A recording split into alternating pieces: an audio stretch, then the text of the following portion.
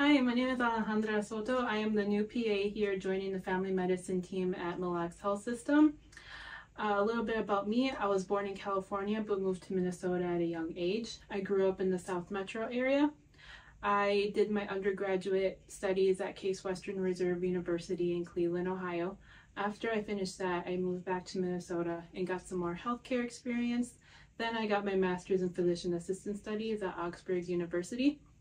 After I finished that, I was part of the Augsburg PA Graduate Fellowship Program where I assisted faculty and mentored the incoming class.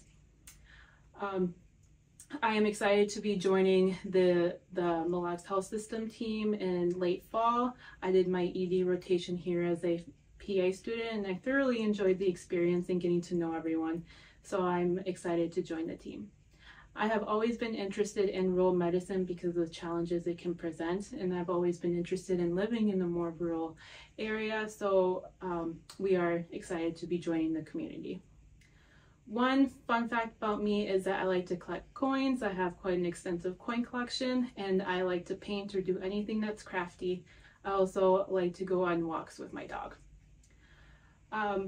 One thing about my style of care is that I really prioritize patient education because I strongly believe that the more the patient is aware of their illnesses or diseases, the more likely they are to take their own health into their own hands and be more successful at being healthy.